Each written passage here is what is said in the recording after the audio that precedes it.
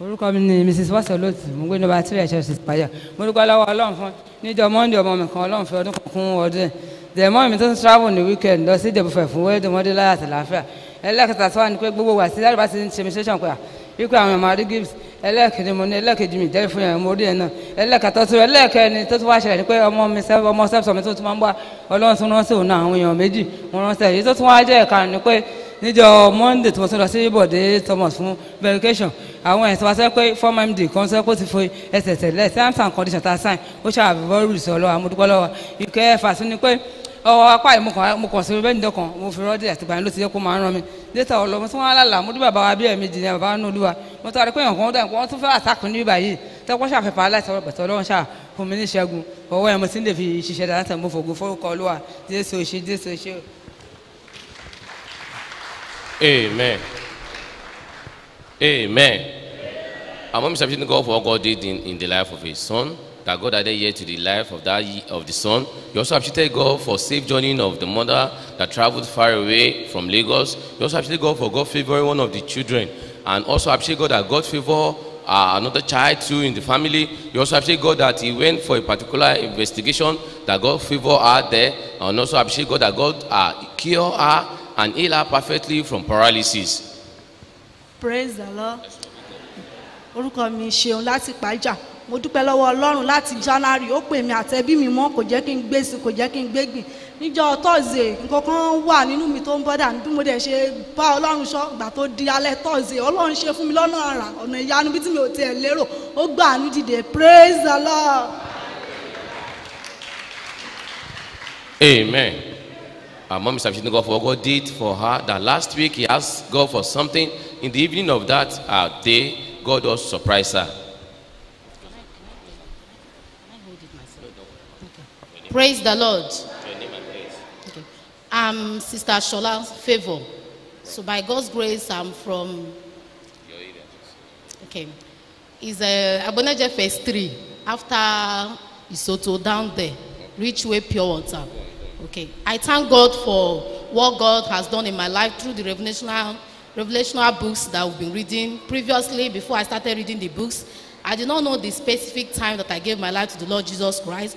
But on the course of reading the books, I had to give my life to the Lord Jesus Christ. Praise the Lord. Then yesterday, I thank God that God saved me from a motor accident. Normally, when you enter a bank, you see that the bank compound is always big. But that one, I discovered that because I'm not used to the bank, so when I entered, the bank premises is so small. So immediately I left the security door. I didn't know that I was already on the express. And thank God I was with my husband. Whether he drew me back or forward, I don't know what happened, but God just delivered me from the oncoming vehicle. Praise the Lord. Wọ́n dúpẹ́ lọ́rùn pé Olúwa gba ayé àwọn là pé lẹ́yìn ìgbà táwọn ka àwọn ìwé kan tó ń fi nímọ̀nà èyí tó fi àwòrán ohun tó ń ṣẹlẹ̀ nínú ìgbàgbọ́ hàn pé àwọn tuntun ayé àwọn fi fún Jésù ìkejì bí rẹ̀ pé Olúwa gbà wọ́n pátápátá lánàá kúrò lọ́wọ́ ikú òjijì ọkọ̀ tó yẹ kó kọlù wọn. Wọ́n dúpẹ́ lọ́rùn fún èyí. Èmi ni ìyáàfin Egbin Adé mo fẹ́ dúpẹ́ lọ́wọ́ láti Yànà Lógbò. Mo dúpẹ́ lọ́wọ́ Ọlọ́run fún ìgbàlọ́kàn mi number 1. Mo gbé Ọlọ́run ga fún ìgbàlọ́kàn ìdílé mi.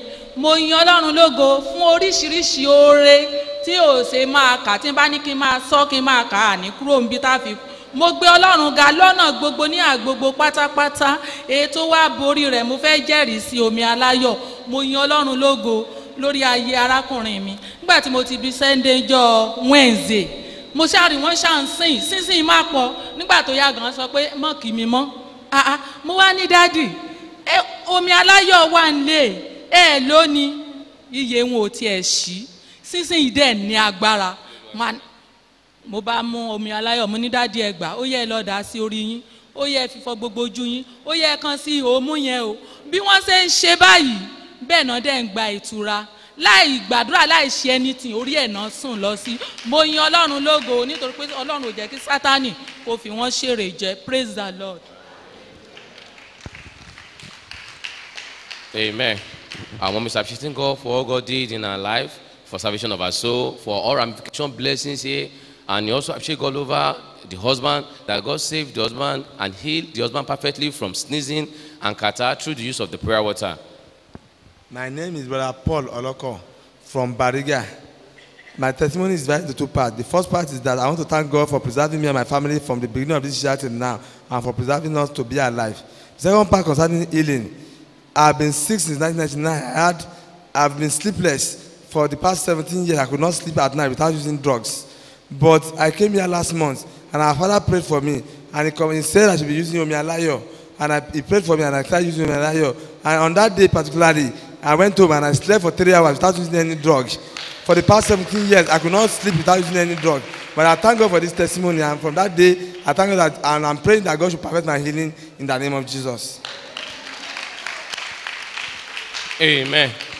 Wọ́n dúpẹ́ Ọlọ́run fún oore tó lọ́wọ́ ṣe fáwọn tó mú àwọn rí òpin ọdún yìí láyọ̀ tẹ́bítẹ́bí àti ìkejì tó dàbí rẹ̀ wípé fún ọdún mẹ́tàdínlógún làwọn ò tí lè sùn láì lo oògùn ṣùgbọ́n lọ́jọ́ jọ́bọ̀ tó kọjá làwọn wá sí yìí wọ́n gbàdúrà bàbá gbàdúrà pẹ̀lú wọn bàbá sì fún wọn lómi ìyè láti lọ lò nílé láyìn omi ìyè yìí wọ́n délé wọ́n sunrun wákàtí mẹ́ta láti gbà yìí lọ wọ́n ti bẹ̀rẹ̀ sí ní sùn láì lo oògùn lórúkọ Jésù Olúwa yóò ṣàṣepé nínú ayé wọn lónìí àwa náà yóò lẹ́rìí ayọ̀.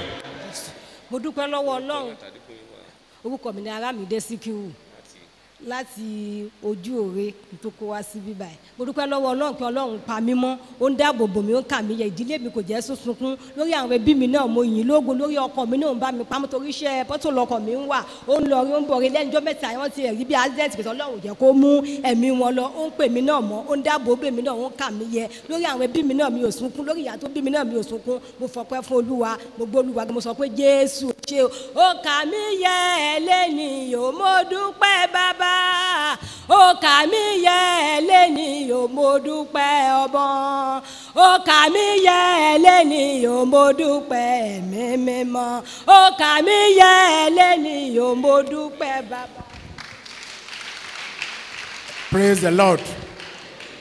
Because of our time, please just let's tell what the Lord has done in our lives. We will sing the songs together later. God will bless us. Amen. Mom is appreciating God for what God did in her life, for God keeping her to this moment. Appreciating God over the husband, the work of the husband, and even God saving the husband for a terrible accident recently. Praise the Lord.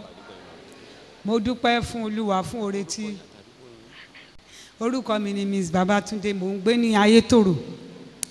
So mo dúpẹ́ lọ́wọ́ Ọlọ́run fún àánú àti oore ọ̀fẹ́ tí Olúwa fi ń gbà mí. Mo dúpẹ́ fún Ọlọ́run lórí ìgbàlà ọkàn mi.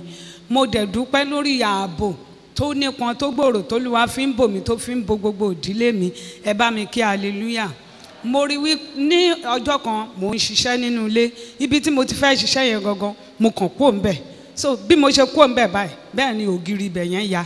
Mo dúpẹ́ pé Ọlọ́run ò jẹ́ kí ìrìn àjò inú ilé sí pálọ̀ sí kíṣìn kò jẹ́ kó mẹ́mí mi lọ ẹ bá mi yin Olúwa lógo. Our mom is appreciating God over her life, over the family in entirety, in no ramification. You also appreciate God that God saved her from a falling wall that ought to have collapsed on her. But to God be the glory, God preserve her life to this moment. Orúkọ mi ni arábìnrin Olúdélé láti estate. Praise the Lord. Praise the living God. Mo dúpẹ́ lọ́wọ́ Ọlọ́run pé ọmọ mi kan omi aláyọ̀ bá mi rà padà kò jẹ́ kí n sọkún lórí ẹ̀.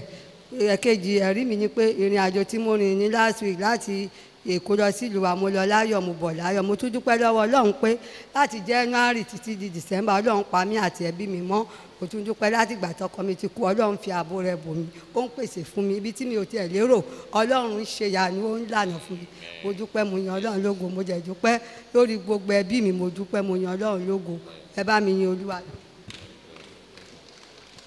Ẹ pàtẹ́ tó dáa fún Jésù tó ṣe ìrìnà ayé màmá wa. Amen.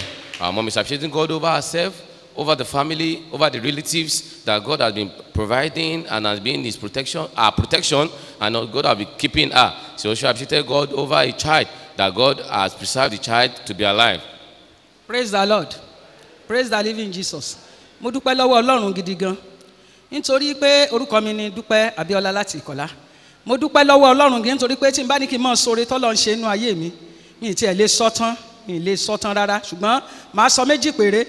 Mo dúpẹ́ lọ́wọ́ Ọlọ́run nítorí pé ńgbà tí bàbá ní àwọn tó ti ní àìsàn láti 23 years láti bí nǹkan bí 30 tó kí wọ́n jáde mi ò tí mo kàn dúró ń bí ni pé wájú ni mo wà mo ti ní ìju yẹn látìgbà tí mo ti bí ọmọ mi ọmọ yẹn ti pé 23 years ní ìju yẹn ti wà nù mí wọ́n ní ìju mo gbé lọ sẹ́pọ̀ mà kò síbi tí mi gbé lọ so mo wá sọ fún tí mo dídùpẹ́ mi ni pé mo sọ fẹ́nìkan lánàá ó wá ṣe àwọn àlàyé kan fún mi lórí ẹ̀ ìgbà tí mo ti wá ń wá bí tí mo mú mi aláyọ̀ mo rí pé kinní yẹn ń kéré díẹ̀díẹ̀ ó bẹ̀rẹ̀ sí kéré díẹ̀díẹ̀ mo wá sọ fún ẹnìkan lánàá mo ní láti nǹkan bíi 4 years mi ì dẹ̀ rí nǹkan oṣù mímọ́ o mo ní nǹkan báyìí mo ní ìǹtí ẹ̀wà mọ̀bọ̀ yóò ti lọ tán àbí okùn mo ní ṣùgbọ́n mo ń mu omi kan omi ìyè ni wọ́n pè àtomi aláyọ̀ mo wá sọ fún ènìyàn yẹn wípé ó ní mo wá sọ fún ènìyàn pé ó ti stop láti bí ọdún mẹ́rin pé mi ì tiẹ̀ rí mọ́ ó ní mo lóore ọ̀fẹ́ gbá o mọ́ mi o ó ní ẹlòmíì bẹ́ẹ̀ yẹn tó bá stop ó nínú ẹ̀ máa ga ni o nígbà tó di ìjẹta mo bá lọ test wọ́n ní wọn rí nǹkan kan níbẹ̀ mọ́ pátápátá pé kò sí kinní yẹn níbẹ̀ mọ́ mo tún dúpẹ́ lọ́wọ́ Ọlọ́run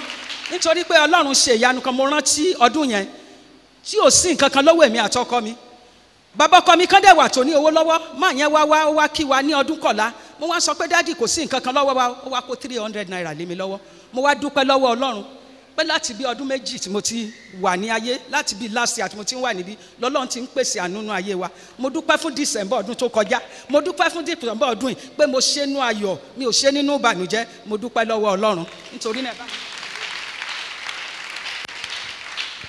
Amen.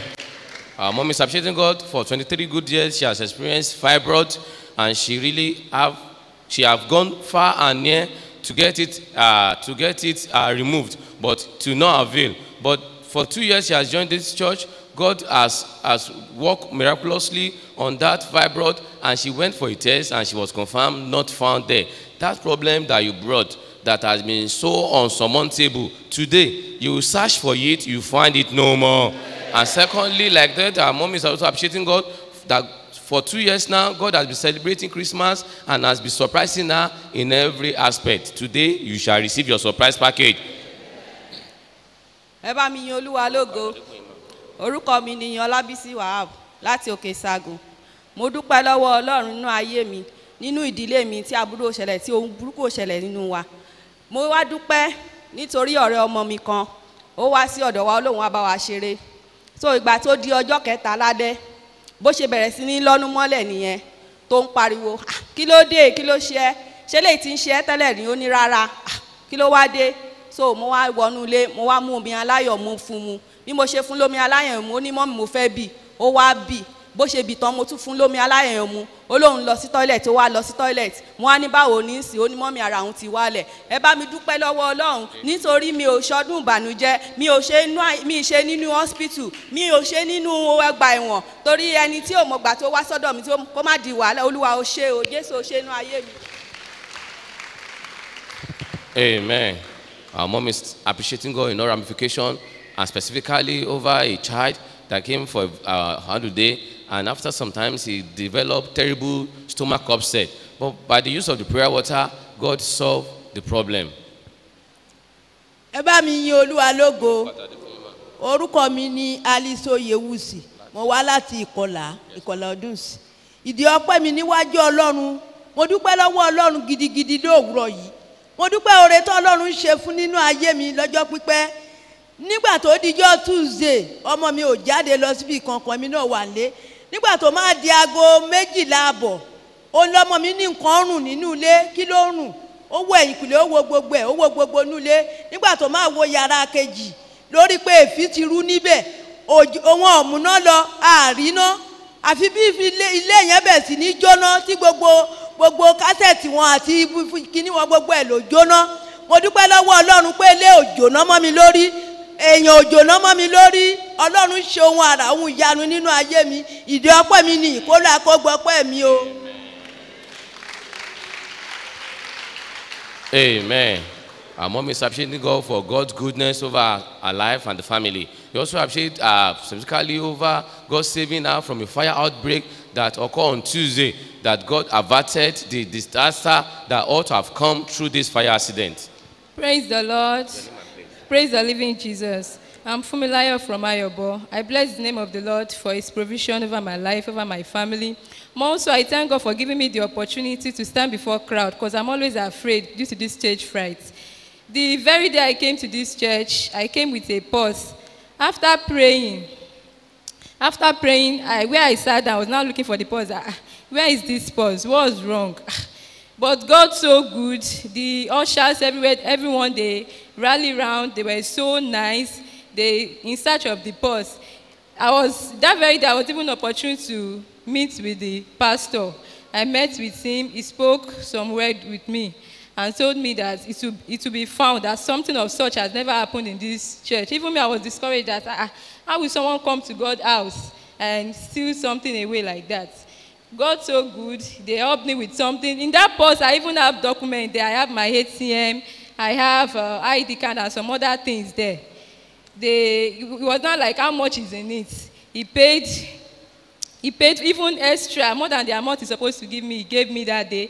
That very week, pastor now called my dad also and told him that the purse is found. Oh, this is that. I went to his house to collect it. Not even a dime. The money, the 800 in it, the ATM, the ID card, everything was found. Praise the Lord. Amen. Ọdúpẹ́ Ọlọ́run pé Olúwa wá nǹkan ìní àwọn kan tó sọnù rí nínú ìjọ. Ọjọ́ àkọ́kọ́ tó máa kọ́kọ́ wá sínú ìjọ yìí, wọ́n jí wọn ní àpò ìléwọ́ tí ń ṣe pọ́ọ̀sì, owó bẹ níbẹ̀ àti àwọn tó àlùmọ́nì mìíràn tó ń lò fún ara wọn, ó wà nínú pọ́ọ̀sì yìí. Àwọn gan tilẹ̀ ti sọ̀rọ̀ ìtúnu pé irú ìjọ òtún lélẹ̀ ọjọ́ àkọ́kọ́ wọ́n tún jí mi nǹkan tí n bá máa wá lọ́jọ́ míì ṣe wọ́n ní jẹ́ mi gan fúnra mi pé ṣùgbọ́n Ọlọ́run bàbá láti bá wọn sọ̀rọ̀ lọ́jọ́ náà. Lẹ́yìn ìgbà yìí bàbá sì fi wọ́n lọ́kàn balẹ̀ pé ohun tó sọnù yìí o a ó rí torí rẹ̀ ò ṣẹlẹ̀ rí níyìn. Lótìítọ́ lọ́sẹ̀ náà wọ́n rí pọ́ọ̀sì yìí àtowó tó wà ní ẹ̀ o àtúngbò tó wà ní ẹ̀ o ohunkóhun kò sọnù nínú pọ́ọ̀sì yìí. Lórúkọ Jésù ohun òní rẹ tó ti sọnù sínú ọdún yìí tó rò pé ò ní rí gbà lọ́jọ́ òní yóò tẹ̀ wá lọ́wọ́. Praise the Lord. My name is Mrs. Chinemelu from Mushin. I want to thank God for what the Lord did for me last month. It was a month of, I don't even know the name to call because about 2 or 3 times there was like fire outbreak in my home, like in the kitchen, also in the sitting room. It was so serious, but we thank God that God intervened. That's one. Another one was that the house we are living presently, we have been there for the past 7 years. So we suddenly discovered that something was hidden in the bedroom without our knowledge. But to the glory of God, the Lord discovered it and the Lord helped us to destroy it. Praise the Lord. And also I want to thank God since January until today, God has been faithful to me and my family. He didn't allow me to cry over my husband and over all the other family members. So I give glory to God. Praise the Lord. Amen. Ọdúpẹ́ Ọlọ́run fún ètùlú àṣẹ náà ayé àwọn wípé fún ẹ̀ẹ̀mejì gbágbá ní oṣù tó kọjá ní ìjàmbá náà fẹ́ ṣe àwọn nínú kíṣìnì àti nínú bí ìrẹ̀jú pé ṣùgbọ́n Ọlọ́run ṣe kí ni ó pa Sátánì lẹ́nu mọ́ lórí èyí. Ọdúpẹ́ Ọlọ́run pé Olúwa dá ẹbí ará ó dá ọkọ wọn sí ó dá ọmọ wọn sí àti ní ilé táwọn ń gbé ó ti dé bí ọdún 7 táwọn ti ń gbé nínú ilé ṣùgbọ́n níbi táwọn ti ń wẹ̀ àwọn rí ohun kan abàmì Ọlọ́run sì fún wọn lórí ọ̀fẹ́ láti parun ohun abàmì nínú ilé rẹ̀ kọ́dún yìí tó jálẹ̀ ẹ̀jẹ̀ Jésù yóò lé wọn jáde. This testifier is appreciating God for what God did. Appreciating God for salvation of the soul of the writer. You also appreciate God that God added years to the year of the writer in this month, and the writer is also appreciating God for divine peace, health, and provision. Wọ́n dúpẹ́ lọ́wọ́ Ọlọ́run fún oore tó lọ́wọ́ ṣe kó gbọ́ ọkọ̀ àwọn là ohun kejì bí rẹ̀ ó fi ọdún kan ọdún àwọn nínú oṣù yìí àti kẹta bí rẹ̀ kó lọ́wọ́ àwọn ní àlàáfíà pípé àtòkèwá àti ìbàlẹ̀ ọkàn àti ìpèsè. Mo sì mọ̀ pé ó ti ṣe bẹ́ẹ̀ nínú ayé. Ṣé ó ti ṣe lọ́dọ̀ rẹ? Èmi náà dúpẹ́ ní gbogbo ọ̀nà. Mo wá mọ̀ bóyá orin tí mo fẹ́ kọ yìí bí ó máa kàn wọ́n náà bẹ́ẹ̀ lè bá mi jọ kọ́ mo kàn fẹ́ kẹ́ bá mi yan Ọlọ́run ni o. Ẹ jẹ́ ká fi ìyìn tọpẹ́ fọ́lọ́run, orin ìyìn àtọpẹ́ ló yẹ wá, ìyanu ni fẹ́rẹ̀ sí gbogbo wa, ẹ kọrin yìn sọ́ba olóore, hallelujah. Àfijó ìlú yìn Ọlọ́run wa, alààyè ni ó yìn ọ́ bó ti yẹ, hallelujah, ògo ni, hallelujah, ògo ni fún Bàbá. Àfijó ìlú yìn Ọlọ́run wa, alààyè ni ó yíyan bó ti yẹ hallelujah. Praise the Lord. Ẹ jẹ́ ká yin Olúwa. Praise the living Ẹ Jesus. jẹ́ ká yin Jésù. We thank God for the testimonies we have had. A dúpẹ́ fún àwọn ẹ̀rí gbogbo tá a ti gbọ́ yìí. And I believe you have testimonies. Mo sì mọ̀ pé àyìn náà lẹ́rìí bákan náà. Today you will have a testimony. Ẹ̀rí rẹ yóò dájú lónìí. I say today you will have a Mo testimony. lónìí a ò lẹ́rìí. Tell the Lord. Bolúwa Tell sọ. the Lord today I'm here. Olúwa mo máa dé yín lónìí. For my testimony. Fún ẹ̀rí mi. I will not leave your presence without a testimony. Mi ò ní fi wájú rẹ lẹ̀ láì lẹ́rìí ìyanu. Tell him. Bolúwa sọ. Olúwa fún èmi náà lẹ́rìí ìyanu lónìí. Ẹ̀rí tó dájú.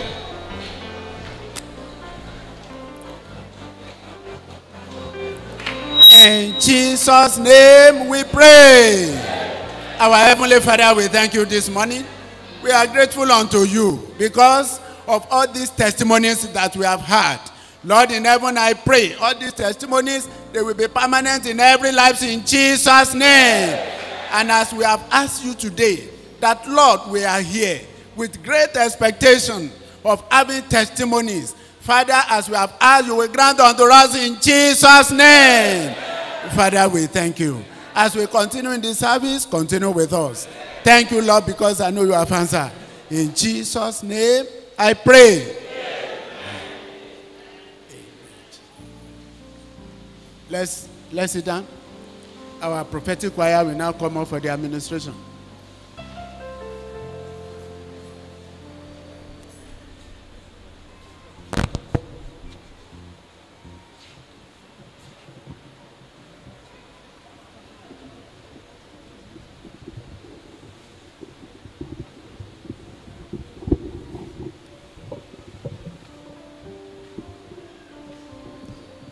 We appreciate you, Lord.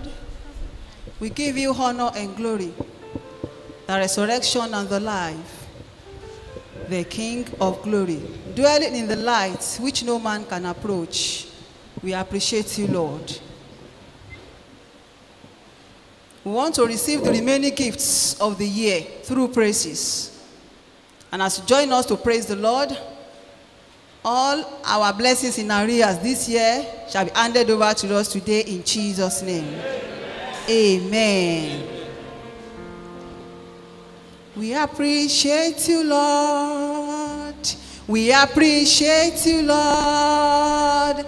We give you honor and glory. The resurrection and the life, the King of kings. Dwelling in that light which no man can approach. We appreciate you, Lord. We appreciate you. We appreciate you, Lord. We appreciate you. We appreciate you, Lord. We appreciate you. We appreciate you, Lord. We give you the honor. We give you honor and glory. The resurrection and the life, the King of kings. The King of kings. Dwelling in the light. Dwelling in the light which no man can approach. We appreciate you, Lord. We appreciate you, Lord. We appreciate you, Lord. We give you honor and glory. The resurrection and the life, the King of kings. Dwelling in the light which no man can approach. We appreciate you, Lord. We appreciate you. We appreciate you, Lord. We appreciate you. We appreciate you, Lord. We give you honor. We give you honor and glory.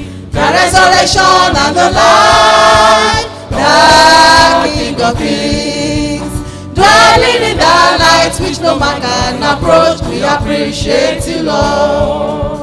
We are running, we are not weary. We are walking and we don't faint. We are mounting out with wings as eagles, as if we know how to do it. But we can do this with the power. We can do this with the might. Your grace upon us is the reason for our success. We appreciate you, Lord. We appreciate you. We appreciate you, Lord. We appreciate you. We appreciate you, Lord. We give you honor. We give you honor and glory. The resurrection and the life, the King of kings. The King King of Kings. Dwelling in the light. Dwelling in the light which no man can approach. We appreciate you, Lord. King of glory. We appreciate you, Lord. Great El Shaddai. We appreciate you, Lord. Lion of Judah. We appreciate you, Lord. Rock of Ages. We appreciate you, Lord. King of glory. We appreciate you, Lord. Ancient of days. We appreciate you, Lord. We give you honor. We give you honor and glory. The resurrection and the life, the King of Kings. The King of Kings. Dwelling in the light. Dwelling in the light which no man can approach. We appreciate you, Lord. Ó ṣé Jésù tó fìfẹ́ ńlá dá wa sí. Ọ̀pọ̀lọpọ̀ ló ti kú tí wọ́n ti fi lẹ́bọ̀rà. Bí aṣọ. Owó Olúwa nù àánú rẹ̀ ló fìfẹ́ ńlá dá wa sí. Jésù ó ṣé. Ògo ìyìn ọlá ló yẹ ọ́ Mèsáyà. Ó ṣé ó ṣé Ó ṣé Jésù ó ṣé ó ṣé tó ó ṣé fìfẹ́ ńlá dá wa sí. ó ṣé bàbá ó ṣé. Ọ̀pọ̀lọpọ̀ ló ti kú. Wọ́n ti kú. Aṣọ. Ògo Olúwa nánú rẹ̀ ó fìfẹ́ ńlá dá wa sí. Ògo ìyìn ọlá ló yẹ ọ́ Mèsáyà. Ó ṣé Jésù tó fìfẹ́ ńlá dá wa sí. Jésù ó ṣé.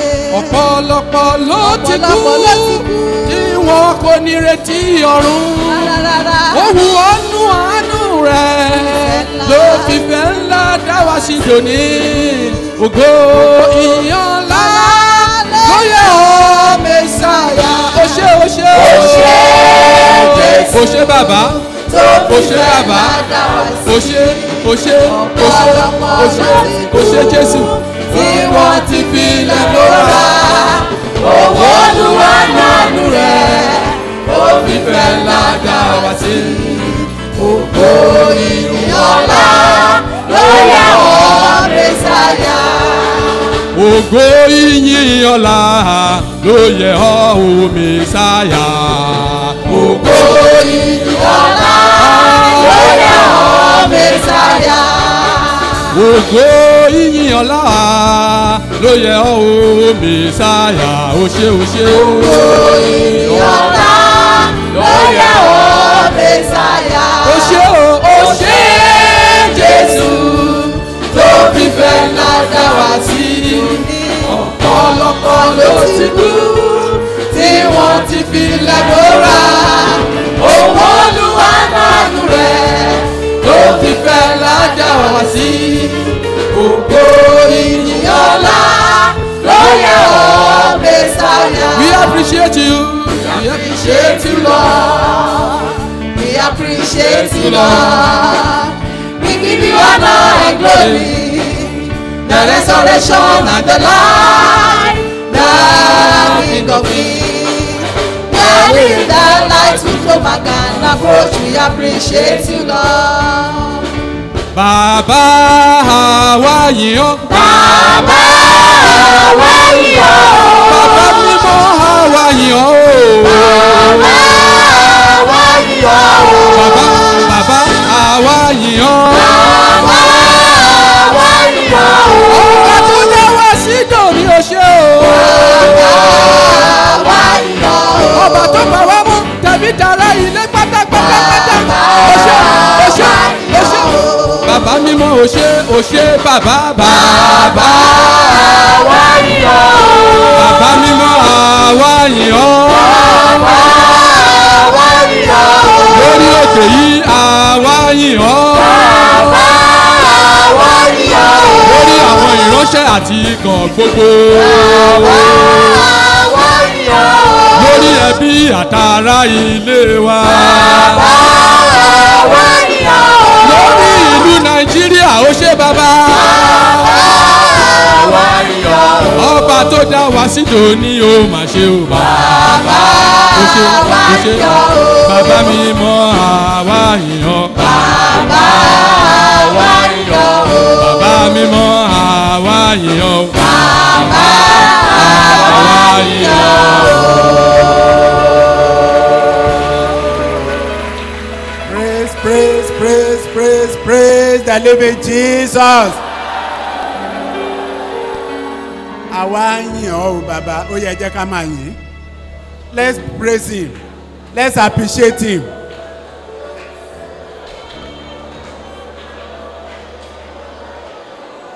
Thank him. Great and mighty things he has done in your life, in your family.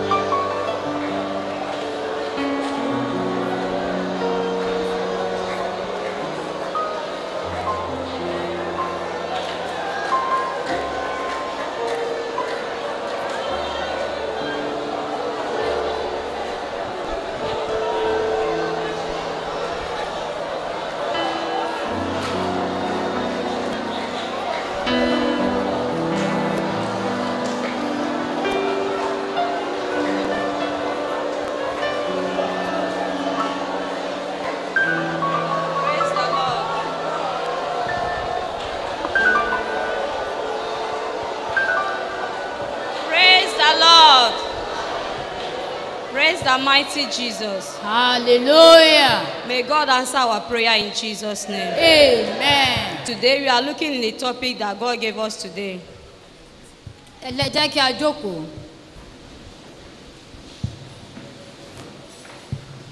The title of today's message is Àkórí ọ̀rọ̀ Ọlọ́run fún ti òwúrọ̀ yìí ni.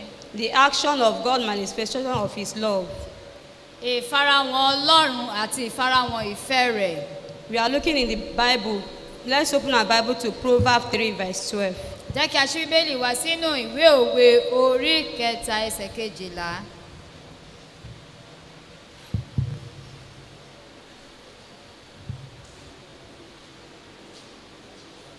Ìwé òwe orí kẹta ẹsẹ̀ kejìlá.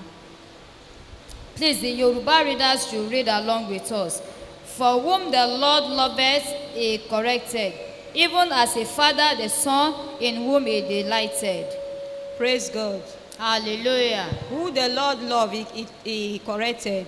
Ẹni tí Olúwa bá fẹ́ òun ni ó ń tọ́. Because God loves us so much. Torí pé Ọlọ́run fẹ́ràn wa lọ́pọ̀lọpọ̀. That's why whenever we do any mistake. Ìdí nìyí tó yẹ pé ní ìgbàkigbà tí a bá ṣe àṣìṣe. He always correct us. A máa bá wa wí. He always direct our steps. A máa tọ́ ìpasẹ̀ wa. Because he loves us. Nítorí pé ó fẹ́ràn wa. The manifestation of God's love towards us. Ìfarahàn ìfẹ́ Ọlọ́run sí wa. Let's open our Bible to Hebrews 12:6. Ẹ jẹ́ kí a ṣí Bíbélì wá sínú ìwé Hébérù orí kẹfà. Ìwé Hébérù orí kejìlá ẹsẹ̀ kẹfà. Hebrews 12:6. Ìwé Hébérù orí kejìlá ẹsẹ̀ kẹfà. For whom the Lord loveth, he chasteneth, and scourgeth every son whom he receiveth. Praise God. Hallelujah. God loves us so much. Ọlọ́run fẹ́ràn wa lọ́pọ̀lọpọ̀. We are still talking about the love of God. À ń sọ nípa ìfẹ́ Ọlọ́run. Because God loves us so much. Torí pé Ọlọ́run fẹ́ràn wa. Let's bring it down to ourselves. Ẹ jẹ́ kí a wá mú wá sí ọ̀dọ̀ ara wa. Can a parent see his children that are going wrong with, they refuse to direct that child? Ṣé òbí lè rí ọmọ tó rìn ní ìlànà tí kò tọ̀nà kó wá kùnà láti bá irú ọmọ bẹ́ẹ̀ wí? If a parent should do such a thing. Tí òbí bá ṣe irú nǹkan bẹ́ẹ̀. How much more God? Mélòó Ọlọ́run. Let's open our Bible to Revelation 3 verse 19. Ìwé ìfihàn orí kẹta ẹsẹ̀ kọkàndínlógún. As many as I love, I rebuke and chasten. Be zealous therefore and repent. Praise God. God said we should be zealous. Olúwa wí pé kí a ní ìtara. And we should repent from our sins. Kí a sì ronú padà kúrò nínú ẹ̀ṣẹ̀ wa. Because he is a loving father. Torí pé ó jẹ́ bàbá tó ní ìfẹ́. He don't want any of us to perish in hellfire. Kò sì fẹ́ kí ẹnikẹ́ni kó ṣègbé ní ọ̀run àpáàdì. He wants every one of us to reign with him on the last day. Ó fẹ́ kí gbogbo wa kí a bá òun jọba ní ìkẹyìn. Because of his love.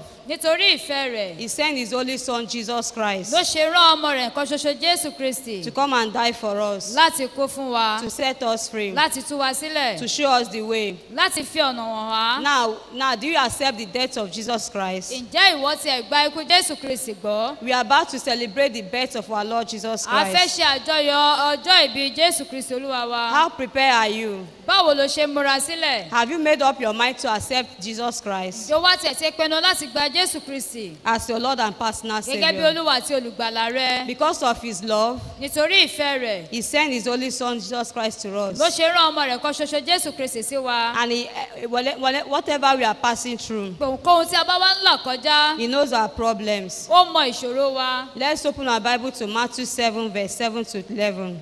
jẹ́ kí a ṣí bíbélì wa sínú ìwé Matthew orí keje ẹsẹ̀ keje sí ìkọkànlá. ìwé Matthew orí keje láti ẹsẹ̀ keje sí ìkọkànlá. Matthew 7, 7 to 11. Ask, and it shall be given you. Seek, and ye shall find. Knock, and it shall be opened unto you. For everyone that asketh receiveth, and he that seeketh findeth, and to him that knocketh it shall be opened. Or what man is there of you, whom if his son asks bread, will he give him a stone? Or if he asks a fish, will he give him a serpent? If ye then, being evil, know how to give good gifts unto your children, how much more shall your Father which is in heaven give good things to them that ask him? Praise God. Hallelujah. Every one of us, we have understand this passage. Gbogbo wa ni òye ọ̀rọ̀ Bíbélì yìí ló yé. If our children will come to us Tí àwọn ọmọ wa bá tọ̀ wá wá, and ask for a bread, tí wọ́n béèrè fún àkàrà, if we cannot give that child a stone in place of bread, a ò lè fún ọmọ yìí ní òkúta láti fi dípò àkàrà tó ń béèrè fún. how much more our Father in heaven, Mélòó mélòó bàbá wa tó ń bẹ ní ọ̀run, that created us in His own image, ẹni tí ó dá wa ní àwòrán ara rẹ̀, that knows all our pains, tó mọ gbogbo ìrora wa, that says in Jeremiah 29 verse 11, ẹni tí ó sọ nínú ìwé Jeremáyà orí kọkàndínlọ́gbọ̀n ẹsẹ̀ kọkànlá. He said the thought He has for us is thought of good and not of evil, pé èrò tí òun ní sí wa ó jẹ́ èrò rere, èrò àlàáfíà kì í ṣe fún ibi, and to give us everlasting life. àti láti fún wa ní òpin ayérayé. Let's open our Bible to 1 Peter 5, 7. jẹ́ kí a ṣí bíbélì wa sínú ìwé Pétérù kínní orí karùn-ún ẹsẹ̀ keje.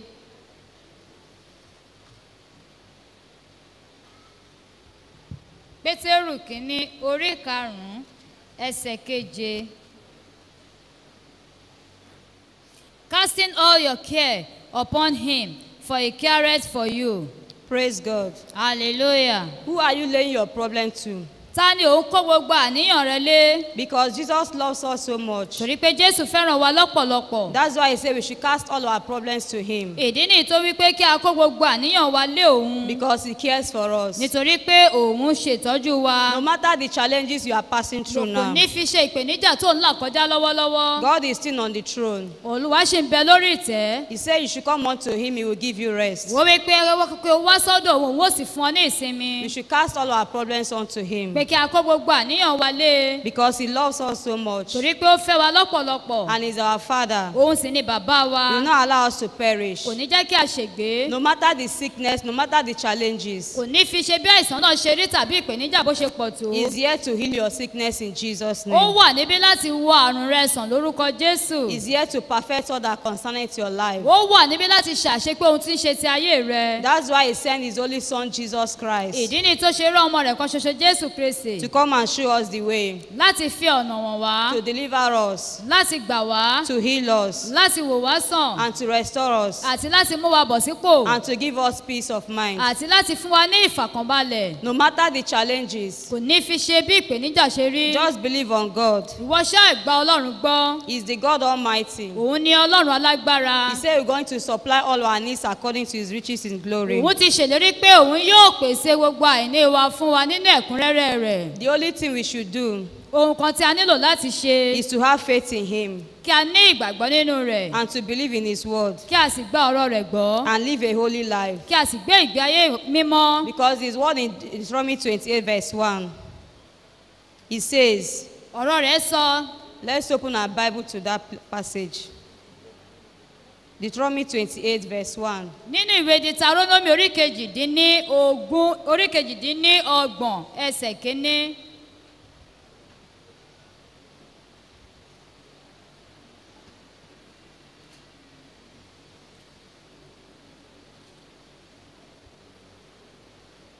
And it shall come to pass, if thou shalt hearken diligently unto the voice of the Lord thy God, to observe and to do all his commandments, which I command thee this day, that the Lord thy God will set thee on high above all nations of the earth.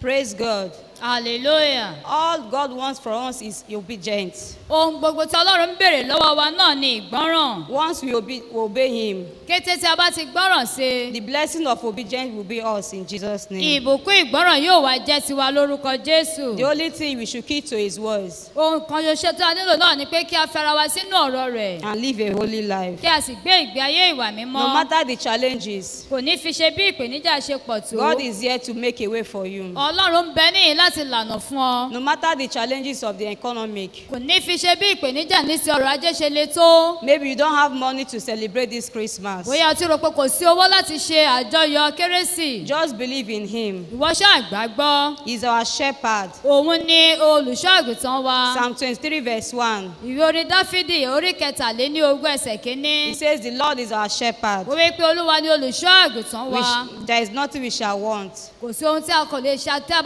ò lè ṣaláìní. He is our shepherd and we are a sheep. Ó jẹ́ olùṣọ́ àgùntàn wa, wá sì ní àgùntàn rẹ̀. He knows what we are passing through. Ó mọ ohun tí à ń là kọjá. He is ever faithful. Ó sì jẹ́ olótìtọ́ síbẹ̀. He is a holy God. Ó jẹ́ Ọlọ́run mímọ́. Praise the Lord. Hallelujah. Praise the mighty Jesus. Hallelujah. God wants us to live a holy life. Ọlọ́run fẹ́ kí a gbé ìgbé ayé ìwà mímọ́. In this festive time. Ní àkókò àjọyọ̀ yìí. Just separate yourself for God. Ya ara rẹ sọ́tọ̀ fún Ọlọ́run. Serve God with your heart. Kó o sin Ọlọ́run tọkàntọkàn. And the Lord will help us in Jesus' name. Olúwa yóò sì ràn wá lọ́wọ́ ní orúkọ Jésù. Praise the Lord. Hallelujah. It is well with our soul in Jesus' name. Yóò sì dára fún ọkàn wa. He loves me, I cannot say why. He loves me, I cannot say why. On Calvary tree, He suffered for me. While we are sitting down. He loves me, I cannot say why. Say why. He loves me, I cannot say why. He loves me, I cannot say why. On Calvary tree, He suffered for me. He loves me, I cannot say why. Amen. Amen.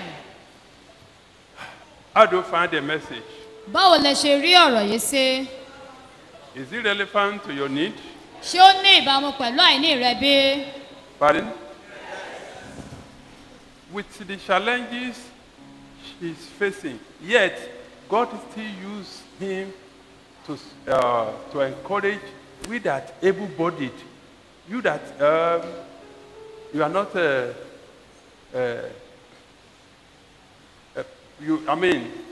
you see our own, you cannot prove, you cannot convince God that your own challenges is worse than our own. Pẹ̀lú ìpèníjà tí wọ́n ní Ọlọ́run sì tún lò wọ́n ro wọ́n sókè láti bá àìní wa pàdé, a ò sì lè sọ wípé bóyá ìpèníjà táwa ń là kọjá pé ó pọ̀ ju tiwọn lọ. I'm speaking as a child. Mo sọ̀rọ̀ gẹ́gẹ́ bí ọmọdé. Or as an ignorant person. Tàbí ẹni tí kò ní òye. Can you tell God? Jọ lè sọ fún Ọlọ́run. Or convince God? Tàbí pé kí o fi dá Ọlọ́run lójú. Say. Wípé. My own challenges is worse than our own challenges. So. Àpé ìpèníjà mi ó pọ̀ ju ìpèníjà wọn lọ. Then God will say, okay, come and try it for 3 months. Kọ́lọ́ wa sọ fún ọ pé fún oṣù mẹ́ta péré wá dán ìpèníjà tirẹ̀ wò. Just for 3 months. Pé láàárín oṣù mẹ́ta péré. And you see what will happen. Kò wá wo ohun tí yóò ṣẹlẹ̀. Praise the Lord.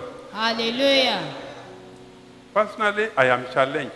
Gẹ́gẹ́ bí ènìyàn, ó jẹ́ ìpèníjà fún mi. Why? Kí nìdí? the Bible quotations, is it relevant with the message? Is it not relevant? àwọn ẹsẹ̀ ọ̀rọ̀ bíbélì tí wọ́n pè jáde yìí ṣó ní ìbámu pẹ̀lú ọ̀rọ̀ gan tí wọ́n sọ. Did she make any mistake? ṣé wọ́n ní ṣe àṣìṣe kankan nínú rẹ̀ bí? Maybe she's supposed to quote Proverbs and she's quoting Genesis. pé bóyá ó yẹ kí wọ́n mẹ́nu bà ìwé òwe tí wọ́n bá lọ mú mẹ́nu bà ìwé Genesis. And that is a confirmation that God is with her. èyí jẹ́ ìfìdímúlẹ̀ wípé Ọlọ́run wà pẹ̀lú wọn. And the reason, what I can explain is, before the challenges started, she didn't know any passage of scripture at all. tí mo lè ṣàlàyé nípa wọn náà ni wípé kí ìpèníjà tí wọ́n ní ìkó tó ṣẹlẹ̀ wọn ò mọ ibì kankan nínú bíbélì ní And therefore you cannot assume, it's the Bible passage that he has already memorized before the challenges started. You cannot say that. torí náà ò lè wọ́n máa sọ pé àwọn ìṣòro bíbélì tó ti mọ̀ tẹ́lẹ̀ ni wọ́n ń pè jáde kí wọ́n tó ní ìpèníjà. She told me, àwọn fúnra wọn sọ fún mi. and she told everybody around. wọ́n sì sọ fún àwọn ènìyàn. But from time to time, I keep on encouraging her. Say, my dear, don't be downcasted. Don't be discouraged. God is with you. God has a purpose for your life. God wants to use you, and He wants to take you to places. ní ìgbà dé ìgbà máa ma gbà wọ́n ní ìyànjú máa ma ru wọ́n sókè wípé ẹ má ṣe rẹ̀wẹ̀sì má ṣe ní ìpòrúru ọkàn torí pé Ọlọ́run ní owó ńlá fún yín Ọlọ́run sì fẹ́ lóye fẹ́ mú yín lọ sí káàkiri. Because as a human being, gẹ́gẹ́ bí ènìyàn. at times you need to be discouraged ní ìgbà mìíràn ìpòrúru á wá. or depressed. tàbí pé kí wọ́n ní ìrẹ̀wẹ̀sì ọkàn. At times weeping or mourning. nígbà mìíràn á mú ẹkún dání wọn á máa bánújẹ́. I say, my dear, àwí pé arábìnrin mi. this is what God is saying. ohun tí Olúwa ń sọ ní èyí. Don't be worried. má ṣe gba àníyàn láàyè. God wants to use you. Ọlọ́run fẹ́ lò ọ́. And yesterday, ní àná. she said, wọ́n wí pé. God has a message to pack us across to the congregation through me. pé Ọlọ́run ní ọ̀rọ̀ tó fẹ́ bá àwọn ènìyàn rẹ̀ sọ nípasẹ̀ mi. Through her. yẹn nípasẹ̀ wọn. I said, okay, I will pray over it. mo wí pé à á gbàdúrà lé. As I was praying with her, mo ṣe ń bá wọn gbàdúrà. over the phone, lórí ẹ̀rọ àgbéká. God said, Olúwa wí pé. I am the one who has sent her. òun pé òun Ọlọ́run ló rán wọn. Because I thought that I may call her later. mo lérò pé bóyá màá pè wọ́n tó bá yá ni. But God said, Olúwa wí pé. I'm the one who has sent her. òun ni ẹni tí ó rán. Then who am I to say no? tàwa ni mí láti sọ pé bẹ́ẹ̀ kọ́. Bó tẹ̀ jẹ́ ọmọ ọdún márùn-ún. even if he's 5 years old. Kọ́lọ̀ sọ pé ọmọ yìí òun fẹ́ ràn níṣẹ́ kí n sọ pé no ẹ mọ̀ pé báà ni mo ṣe jẹ́ ṣé èèyàn lè ṣe irúfẹ́ yẹn. that God is saying that he wants to send that 5-year-old child a message. Who am I to say no? Can anyone say that? No same person can afford to do that. kò sí ẹni tó jẹ́ pé orí ẹ̀ pé tí a lè ṣerú nǹkan bẹ́ẹ̀. àmì òpùrọ́, you know better than myself. èyí náà mọ̀ jù mí lọ. And I thank God for the message. a sì dúpẹ́ lọ́wọ́ Ọlọ́run fún ọ̀rọ̀ náà. And personally, I am encouraged. gẹ́gẹ́ bí ènìyàn ó jẹ́ ìrúsókè fún mi. Among other things, lára rẹ̀. God spoke. Ọlọ́run fọhùn jáde. And he confirmed it. ó sì fìdí ọ̀rọ̀ rẹ̀ múlẹ̀. ká ní pé kò fìdí ẹ̀ múlẹ̀ wọ́n ní ọ̀ndọ́gbọ̀n sí. If God has not confirmed his word, they will be saying that maybe they are manipulating. And by his grace, nípa orí ọ̀fẹ́ rẹ̀. it is my heart desire ó jẹ́ ìpòǹgbẹ mi. that God should lay hands upon every member of this assembly, not members alone, all the visitors. pé kí Ọlọ́run kí ó dáwọ́ lé gbogbo ọmọ ìjọ yìí kì í ṣe ọmọ ìjọ nìkan pẹ̀lú àwọn àlejò pẹ̀lú. As many as are able to step into this place. iye àwọn tí ó bá lè fi ẹsẹ̀ tẹ ibí yìí. It is in my heart desire. ó jẹ́ ìdùnnú ọkàn mi. It is my focus. ó jẹ́ ìfojúsùn mi. And I cherish that more than any material thing under heaven. mo sì kó dúdú rẹ̀ ju ohunkóhun lọ tó jẹ́ ti ohun ti ayé yìí. He knows my heart. ó mọ ọkàn mi. And therefore, nítorí náà. want to go before the Lord. fẹ́ lọ síwájú Olúwa. Say, Lord, pé Olúwa. I am challenged. mo ní ìpèníjà. I know that this message is personally for me, specifically for me and my family. Pé mo mọ̀ dájú wípé ọ̀rọ̀ yìí ó wà fún èmi àti ìdílé mi ní pàtó. Lord, Olúwa, increase my faith. bù sí ìgbàgbọ́ mi. Because it takes faith to do that. Torí pé ó gba ìgbàgbọ́ láti lè ṣerú nǹkan bẹ́ẹ̀. The Bible says, Bíbélì wípé the just shall live by faith. pé àwọn olódodo yóò máa gbé nípa ìgbàgbọ́.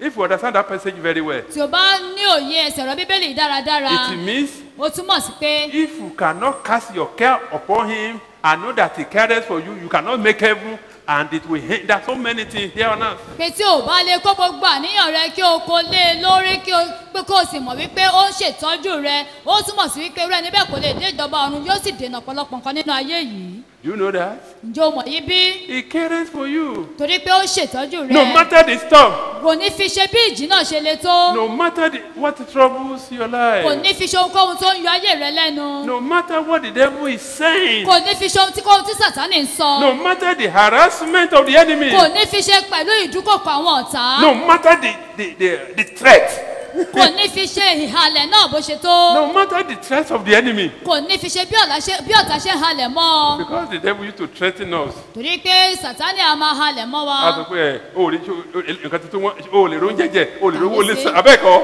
a máa halẹ̀ abẹ́ẹ̀kọ́.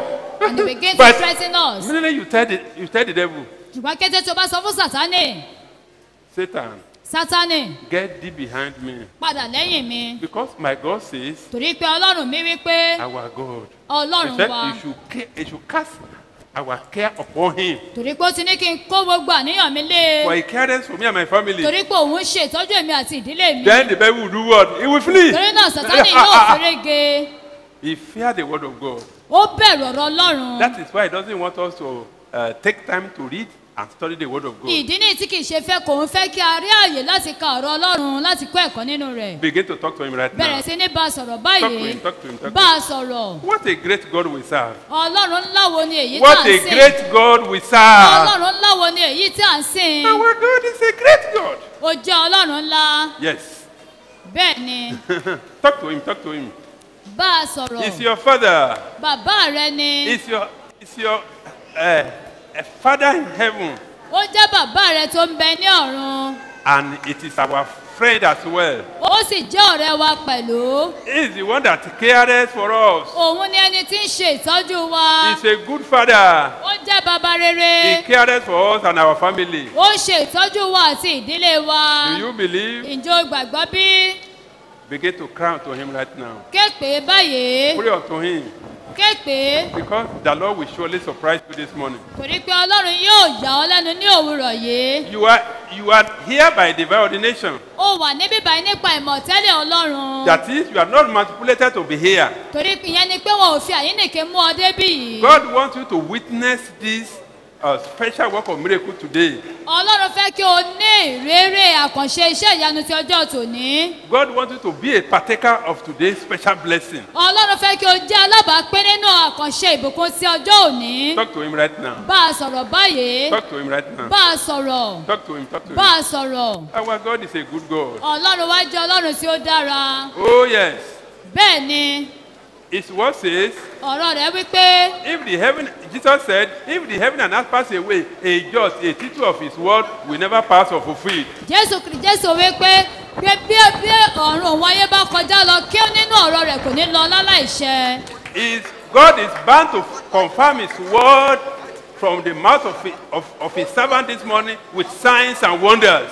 Dandan ni fún Ọlọ́run láti fìdí ọ̀rọ̀ rẹ̀ múlẹ̀ ní òwúrọ̀ yìí èyí tó ti jáde láti ẹnu ìránṣẹ́ rẹ̀ pẹ̀lú iṣẹ́ àmì àti iṣẹ́ ìyanu. And you will surely come back to testify. Ìwọ yóò sì padà wá láti wá jẹ́rìí. Because you will surely fill your mouth with testimony. Torí pé dájúdájú yóò fi ẹ̀rí kún ẹnu rẹ. Wonderful and fascinating testimony concerning the goodness of God in your life, your family, your ministry, in your career, in every facet of your life. Àwọn àgbàyanu ẹ̀rí ni Ọlọ́run yóò fi kún ẹnu rẹ ní ti ayé rẹ, ní ti ìdílé rẹ, ní ti òkòwò rẹ, ní ti iṣẹ́ rẹ àti ní gbogbo ọ̀nà ayé rẹ. Let's appreciate it. Let's appreciate Ẹ it. jẹ́ kí a fi ìmoore wọn fún. It's a word of comfort. Ó jẹ́ ọ̀rọ̀ ìtùnú. Yes. Bẹ́ẹ̀ ni. Ore kasiri kusoko bishiri kusoko bishida. Rakuri kasiri kusoko bishida. Ere ke puri kasiri kusoko bishida. Rakore kasari kosoko bishida. Ereke puri kasiri kosoko bishida. Ereke puri kasari kosoko bishida. Ereke puri kasika sigaba. Ereke puri kasiri kosoko bishida. Ereke puri kasiri kosoko bishida. Rakuri kasiri kosoba sidaba. Hey, Jesus' name we pray. Amen. I have a lot of testimony to share. Mo ní ọ̀pọ̀lọpọ̀ ẹ̀rí láti jẹ́. And if I fail to share it, Tí mo bá kùnà láti jẹ́rìí yìí, God will see me as an ingrate. Ọlọ́run á rí mi gẹ́gẹ́ bí aláìmoore. This year, Ní ọdún yìí, I faced a lot of challenges. mo ní ọ̀pọ̀lọpọ̀ ìdojúkọ ní ti ìpèníjà. And God saw me and my family through. Ọlọ́run sì mú èmi àti ìdílé mi, ó mú wa làájá. And we thank God for this. A sì dúpẹ́ lọ́wọ́ Ọlọ́run fún èyí. Not only that, Kì í ṣe èyí nìkan. I have a lot of challenges in the ministry. Mo tún ní ọ̀pọ̀lọpọ̀ ìpèníjà ní ti iṣẹ́ ìránṣẹ́. How? Ní ọ̀nà wo? This year, Ní ọdún yìí, there are some challenges àwọn ìpèníjà kan wà. which God knows that it's a serious challenge. Èyí tí Ọlọ́run gan They náà are- mọ̀ they are serious wípé challenges. ó jẹ́ ìpèníjà tó le. One of them happened recently. Ọ̀kan nínú rẹ̀ ṣẹlẹ̀ láìpẹ́. There is a particular woman, Obìnrin kan wà. and she came here. I exhorted her on so many issues. Wọ́n wá síbí báyìí, mo sì gbà wọ́n ní ìyànjú lórí ọ̀pọ̀lọpọ̀ ọ̀rọ̀. He said, Wọ́n wí pé somebody told me ẹnìkan sọ fún mi when I was in overseas ní ìgbà tí òun wà ní òkè òkun I should come and see me. pé kí òun wá rí àwọn bàbá. And I spent much time to talk to her. Mo wá lo Cancel ọ̀pọ̀lọpọ̀ am. So many issues. láti gbà wọ́n ní ìyànjú láti bá wọn sọ̀rọ̀ lórí ọ̀pọ̀lọpọ̀ I nǹkan. said, by the grace of God, Mo wí pé nípa orí ọ̀fẹ́ Ọlọ́run you have not come to see me. pé èmi kọ́ ló wá rí. You have come to see your father, Ṣùgbọ́n your wá rí creator. bàbá rẹ, ìyẹn ni pé olùṣẹ̀dá rẹ. But Ṣùgbọ́n I can assure you, mo lè fi dá ọ lójú the Lord will surprise you. pé Olúwa yóò yà ọ́ He lẹ́nu. told me that He will surprise you. Pé ó sọ fún mi pé òun yóò yà ọ́ lẹ́nu. I said, obey, Mo wí believe. pé gbọ́ràn kí o sì gbàgbọ́. But for months, Fún ọ̀pọ̀lọpọ̀ oṣù, even more than a year, pàápàá ju ọdún kan lọ, she kept on disobeying.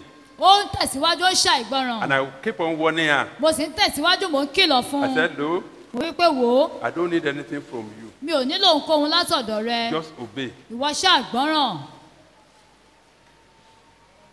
Praise the Lord. Hallelujah. Just want to summarize it. Mo kàn ń sọ ní kúkúrú. It got to a climax. Ó wá dé góńgó kan. She was admitted in the hospital, Ó wà nílé ìwòsàn. not in Lagos, Kì í ṣe ní Èkó ń bí, Ibadan. ní Ìbàdàn. And she didn't tell me immediately. Kò wá sọ fún mi lẹ́sẹ̀kẹsẹ̀. It was one of the relation called from London. Say, this is what happened, this is what happened. She didn't tell me. I said, she has been disobeying. And I explained, and we told her that he should obey whatever you tell her. I said, well, he said, it's about to die. Ọ̀kan lára ìbátan rẹ̀ ló pè látòkè òkun wípé ẹni báyìí wà nílé ìwòsàn, mo ní kò bá mi sọ ohunkóhun pé kò sì gbọ́ràn. Wọ́n wípé àwọn dẹ̀ sọ fún wípé ohunkóhun tí bàbá bá sọ ṣàgbọ́ràn sí i pé ó sì wà ní góńgó ikú báyìí. I said, what? Wípé kí ló ṣẹlẹ̀? They said, even now, it's on oxygen. Pé lọ́wọ́lọ́wọ́ báyìí mi máṣíìnì ló fi ń mí. Anyway, I was able to reach her. Ìgbà tí mo wá lè débi tó wà, She was unable to express herself very well. kò lè ṣàlàyé ara rẹ̀ dáradára I mọ́. said, what did I tell you? Wá pé kí ni mo sọ fún ọ? She said, please don't let me die. I don't want to die. Have mercy. Forgive me. I said, it's not me. You offended God. Ask him to forgive. Anyway, I kept on pleading. She was on oxygen for almost 2 months. Fún oṣù méjì ló fi ń fi máṣíìnì mí tó jẹ́ kí ló wá bẹ̀rẹ̀ sí ní sunkún pọ̀ wò fẹ́ I kú. kept on praying, saying, Lord, have mercy. Wọ́n bẹ̀rẹ̀ sí ní gbàdúrà pé Olúwa ṣàánú. Said they want to fly her out. Wọ́n lọ fẹ́ gbé lọ sókè òkun. Say, can he survive it? Pé ṣé ó lè yé bí? They have to go before the Lord. Mo láti lọ síwájú Olúwa. I said, have mercy, Lord. Olúwa ṣàánú. Let her survive it. Jẹ́ kó làjá. Then from Ibadan to the airport to London, I kept on pray. Wọ́n láti gbé láti Ìbàdàn tó fi dé airport dé òkè òkun. Immediately she Mo landed. tẹ̀síwájú láti gbàdúrà. She always pass on. Kété tí wọ́n gbé dọ́hùn, Said, ó fẹ́ Lord, ẹ̀gbẹ́ mi mì. have mercy. Don't let these people see me as a false prophet. Have mercy. Then I started to remind his covenant with me.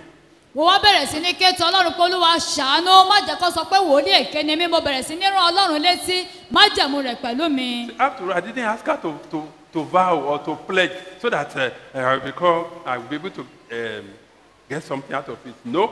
And thank God, after she started to receive treatment over there, it got to a stage, the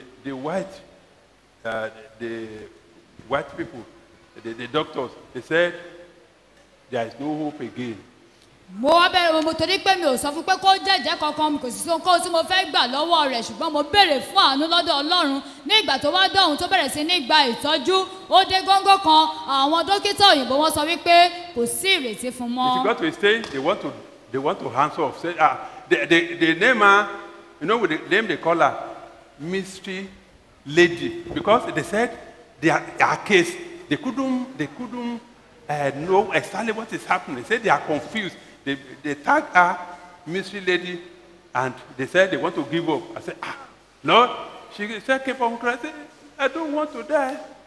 But have mercy, help me to beg God. Honestly, I kept on praying. It was a serious challenge to me. But eventually, God kept on telling me that I will have mercy, I will have mercy, I will have mercy. But today, she has totally recovered. Hallelujah! Mo bẹ̀rẹ̀ sí ní tẹ̀síwájú mo ń bèrè fún àánú pé Ọlọ́run kó ṣàánú Ọlọ́run sì ń sọ fún mi wípé òun yóò ṣàánú torí pé wọn kò mọ ohun tí ó ń ṣe rárá nítorí àwọn òyìnbó fẹ́ yọwọ́ kúrò nínú ọ̀rọ̀ rẹ̀ wọn kò rí ohunkóhun tó ń ṣe ṣùgbọ́n òun ṣà ń ké pé ẹ ṣáà bá mi tọrọ ìdáríjì lọ́wọ́ Ọlọ́run ṣùgbọ́n lónìí Ọlọ́run ti gba gbogbo ògo ó sì wà láàyè. She was on executive overdraft for some time, for several weeks. Fún ọ̀pọ̀lọpọ̀ ọ̀sẹ̀ ló fi wà lórí máṣíìnì tó fi ń mí. When they want to remove the oxygen, Kété tó bá fẹ́ yọ máṣíìnì there will kúrò. be crisis. A tún bẹ̀rẹ̀. And they said they are confused. They don't know what is happening. Wọ́n wá ní pé ọ̀rọ̀ rẹ̀ ó rú wọn lójú wọn kò mọ ohun tó ń ṣẹlẹ̀. You know what happened? Ǹjẹ́ mọ ohun tó ṣẹlẹ̀? Over here Níbí báyìí. and over there. Àti lókè òkun. Immediately they give her transfusion of blood. Kété tó bá ní pé wọ́n fẹ́ fi ẹ̀jẹ̀ sí lára. The blood will just disappear. Ẹ̀jẹ̀ yẹn á tún pòórá. I'm telling you the truth. Mo sọ òtítọ́ fún ọ. The blood will just disappear. Wọ́n á bọ́ ṣe ń fi ẹ̀jẹ̀ sí lára bẹ́ẹ̀ lẹ̀jẹ̀ ń pòórá. I have to go before the Lord. Mo ní láti lọ síwájú Olúwa. Just have mercy. Ṣáàfì àánú wọn. Because of your covenant. Nítorí májẹ̀mú rẹ. I started reminding him. Mo bẹ̀rẹ̀ sí ní rán Ọlọ́run létí nípa májẹ̀mú yìí. At times in the night I come to the house of God, go to the altar, say, Lord, just have mercy. You have promised. Ní ìgbà mìíràn máa jáde láti inú ilé láàrin òru wá sí nínú ìjọ níwájú máa dúró síwájú pẹpẹ pé Olúwa ṣáàfì àánú wọn nítorí májẹ̀mú rẹ. Eventually, ní òpin rẹ̀. she recovered. Ó sì wá yè. Praise the Lord. Hallelujah. Along the line, ní àná rẹ̀. I said, mo wí pé. if you can do this for me, tó bá lè ṣèyí fún mi. I will share the testimony to the people of God. Mo wí pé màá jẹ́rìí yìí fún àwọn ènìyàn Ọlọ́run. Many a time I just vow. Ní àìmọye ìgbà màá jẹ́jẹ́. Say, I will do this for God. Màá ṣe léyìí fún Ọlọ́run. I will do this. Màá ṣe léyìí. And it's not the only case. Kì í ṣe òun nìkan. There are several cases like that. Àwọn ìpele mìíràn wà bẹ́ẹ̀. And I will be telling God. Màmá sọ fún Ọlọ́run. Say that I will testify. Pé màá jẹ́rìí. I will give thanks. Màá dúpẹ́. And that is why. Ìdí nìyí. I don't want to cover this. Mi ò fẹ́ bo èyí mọ́lẹ̀. Otherwise. Àìjẹ́ bẹ́ẹ̀. The devil will accuse me. Sátánì ò bá máa fi mí sùn. Because it's not by holiness, it's not because of it's not my righteousness that God has done it. Kò ṣe nítorí òdodo mi tàbí ìwà mímọ́ mi lọ́lọ́run fi ṣe rárá. Who am I? Ta ni mí? Even professor of medicine said there is no hope for her. Àwọn onímọ̀ ìjìnlẹ̀ ní ti àwọn dókítà òyìnbó wọ́n sọ pé kò sí ìrètí fún un mọ́. I give thanks to the Lord. Mo fi gbogbo ògo fún Ọlọ́run. I give thanks to the Lord. I give thanks to the Lord. Bakaire kasile kasida sida sida. Rapur kashairi kusuko besida.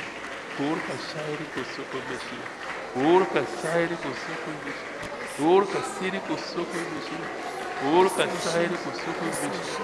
Rakurka sairi kusuko. Ere ke seko busida ba. Let's begin to appreciate God. Let's appreciate Him for what He has done. Thank you, Jesus. Urka sairi kusuko bisida. Urka sairi kusuko bisida. Urka shiri kusuko bisida. Amen. Amen. It's not a, I mean, there are several cases like that. Àwọn ìpele mìíràn wà bẹ́ẹ̀. Though some other cases are not as serious. Àwọn ìpele mìíràn kò le bí ti obìnrin yìí. There are other cases too. Àwọn ìpele mìíràn wà bẹ́ẹ̀ náà. Like HIV. Èyí tó ní àrùn kògbóògùn. Cancer of the breast. Àrùn jẹjẹrẹ. Cancer of the lungs. Jẹjẹrẹ sí inú. So many. Ní ọ̀pọ̀lọpọ̀ bẹ́ẹ̀. And when I tell God. Ní ìgbà tí n bá sì sọ fún Ọlọ́run. Lord have mercy. Olúwa ṣàánú. And he will promise me. Á sì ṣèlérí fún mi. And he will do it. Yóò sì ṣe. And therefore. Nítorí náà. Today. Lónìí. Believe. Gbàgbọ́. Not that he will do your own also. Kì í ṣe pé bóyá ṣe ti ọ nìkan. He has done it. Ó ti ṣe amen. Do you believe? Ǹjọ́ gbàgbọ́ bí? Begin to bless God if you believe. Bẹ̀rẹ̀ sí ní fi ìbùkún fún Olúwa tí o bá gbàgbọ́. Begin to bless him if you believe. Tí o bá gbàgbọ́, ìwọ máa fi ìbùkún fún. If you believe. Tí ìwọ bá gbàgbọ́. Ye shall surely see the glory of God. Dájúdájú ìwọ yóò rí ògo Ọlọ́run. Ye shall surely see the glory of God. Ìwọ yóò rí ògo Ọlọ́run dájúdájú. I can assure you. Mo lè fi dá ọ lójú. Even right now. Pápá nísinsìnyí. This morning. Ní òwúrọ̀ yìí. This day. Ní ọjọ́ òní yìí. Believe. Gbàgbọ́. Believe. Gbàgbọ́. Believe. Gbàgbọ́. Believe. Gbàgbọ́. Believe. Gbàgbọ́. Believe. Gbàgbọ́. Believe. Gbàgbọ́. Believe. Gbàgbọ́. Believe. Gbàgbọ́. I say believe. Mo wí pé gbàgbọ́. If you believe. Tí ìwọ bá gbàgbọ́. Begin to bless him right now. Bẹ̀rẹ̀ sí ní fi ìbùkún For fún your báyìí. miracle. Fún ìyanu rẹ. Bless him for your own miracle. Máa fi ìbùkún fún ìyanu rẹ. That he has done it. Pé o ti ṣe. That he has done it. Pé òun ti ṣe. That he has done it. Pé òun ó ti ṣe. Believe. Gbàgbọ́. Believe. Gbàgbọ́. Believe. Gbàgbọ́. I say believe. Mo wí pé gbàgbọ́. Aha. Kori kasairi kusoko bisida. Ere ke puri kasairi kusoko bisida. Ere ke puri kasairi kusoko bisida. Ere ke puri kasairi kusoko bisida. Ere ke puri kasiri kusoko bisida. Ere ke puri kasairi kusoko bisida. La kori kasairi kusoko bisida. Ere ke puri kasiri kusoko bisida. Ere ke puri kasairi kusoko bisida. Ere ke How I wish you believe.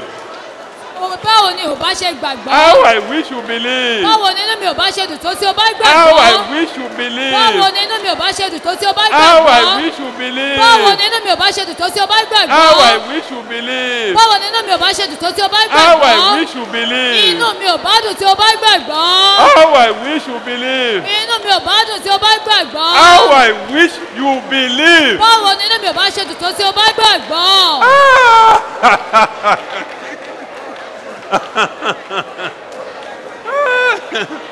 Ore kasaire kosoko buside. Ore kapore kasiri kosoko buside. Ere ke pure kasaire kosoko buside ba. Ore kasaire kosoko buside. Ere ke pure kasaire kosoko buside. Ere ke pure kasaire kosoko buside. Ere ke pure kasaire kosoko buside. Ere ke pure kasaire kosoko buside. How I wish you believe. Báwo ni inú mi ò bá ṣe dùn tó tí o bá gbàgbọ́? If you believe. Tí ìwọ bá gbàgbọ́. Ye shall surely see the glory of God. Dájúdájú ìwọ yóò rí ògo Ọlọ́run. The Lord is mightily present at me. Ọlọ́run ń bẹ ní àárín wa. And he's doing wonders right now. Ó sì ń ṣe ìyanu báyìí. And he's doing wonders right Ó now. ń ṣe ìyanu báyìí. Orika parika sarika sidiaba. Ereke purika sarika suko biside. Rakorika parika sarika suko biside. Ereke purika sarika suko biside. Ereke purika sarika suko biside. Ereke purika sarika suko biside. Oh, pakairika parika.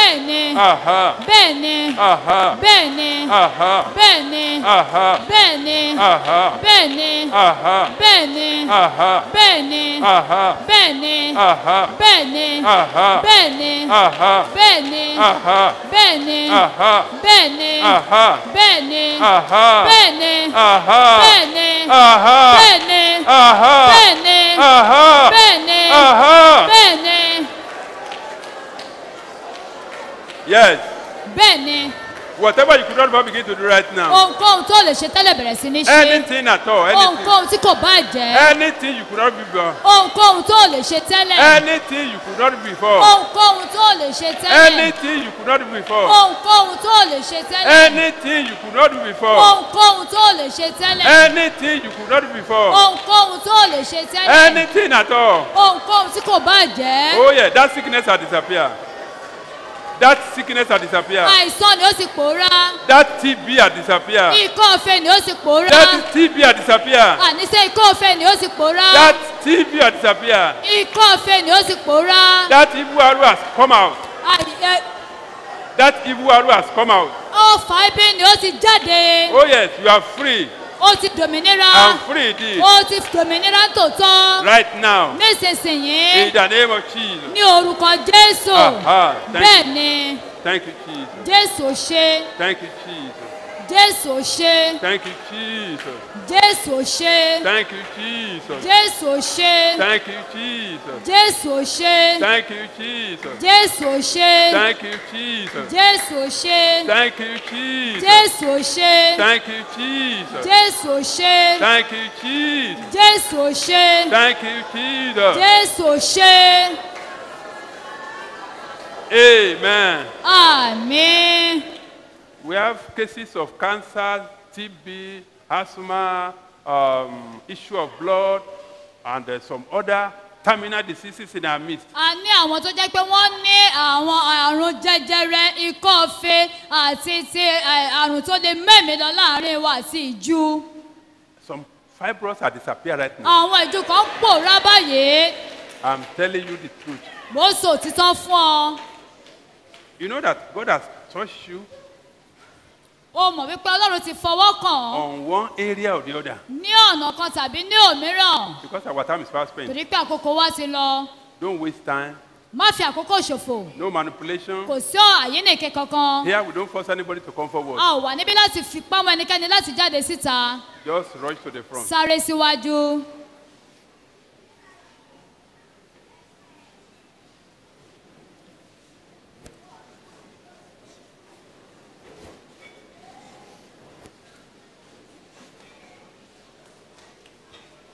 That issue of blood is a prolonged sickness in the ẹnìkan life of tó that ní person. ẹni tó ní ìsun ẹ̀jẹ̀ ó jẹ́ èyí tó jẹ́ pé ó ti wà látọjọ́ tó ti pẹ́. It's a prolonged disease. ó jẹ́ àrùn tó jẹ́ pé ó ti wà látọjọ́ tó ti pẹ́. It's prolonged.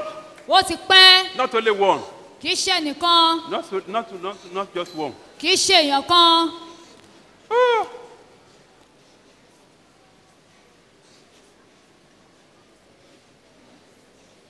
Rakurika sairika tarika toba sidaba. Sahirika porika sairika soko bisi. Ereke purika urika sirika soko. Amen. àmín. Open your eyes. la ojú rẹ. You will just make a U-turn. wò ó kàn yípo. Only once. ní ẹ̀ẹ̀kan Not ṣoṣo. twice, just once. ní ẹ̀ẹ̀kan ṣoṣo. And believe. And believe. kí o sì gbàgbọ́. Make a U-turn just once. ó yípo ní ẹ̀ẹ̀kan ṣoṣo. Please, not more than once. jọ̀wọ́ kò gbọ́dọ̀ kọjá nǹkan ṣoṣo. When I say 1, 2, go, tí bá sọ pé ó yá. just make that U-turn. wò ó yípo. And it's what will happen. wò ó sì rí ohun tí yóò ṣẹlẹ̀.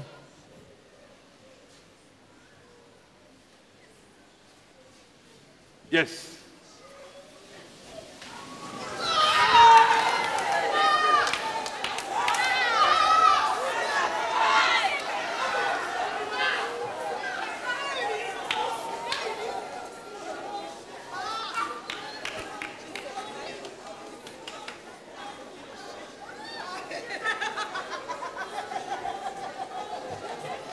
Aha.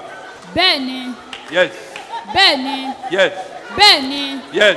bẹ́ẹ̀ ni. Yes. bẹ́ẹ̀ ni. He has given some people special crowns. ó ti fún àwọn kan ní àkànṣe adé. He has given some people special crowns. ó ti fún àwọn kan ní àkànṣe adé. He has given some people special crowns. Special ó ti crowns. fún àwọn kan ní àkànṣe adé. I say he has given some people special crowns. mo wí pé ó ti fún àwọn kan ní àkànṣe adé. Yes. bẹ́ẹ̀ ni. Thank you, Jesus. jésù ò ṣe. Thank you, Jesus. jésù ò ṣe. Thank you, Jesus. jésù ò ṣe. Thank you, Jesus. jésù ò ṣe. Thank you, Jesus. jésù ò ṣe. Thank you, Jesus. jésù ò ṣe. Thank you, Jesus. jésù ò ṣe. Thank you, Jesus. jésù ò ṣe. Amen. àmín. He's saying ó wí pé he wants to give us his blood to drink.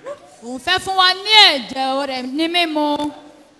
That is what he's telling me. ohun tó sọ fún mi rèé. He wants to give us his blood to drink. ó fẹ́ fún wa ní ẹ̀jẹ̀ rẹ̀ mu. I don't know whether you are interested. mi ò mọ̀ bóyá o nífẹ̀ẹ́ sí i. Are you ready? jò ti ṣe tán. Do you believe? jò gbàgbọ́. Open your mouth and look up. lẹ́nu rẹ kí o wòkè. Oh! Ah!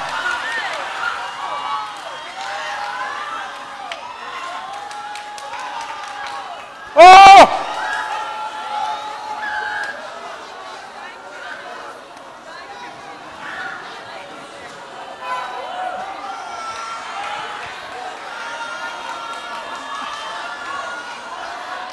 Oh! Parika! Parika! Yes. iná.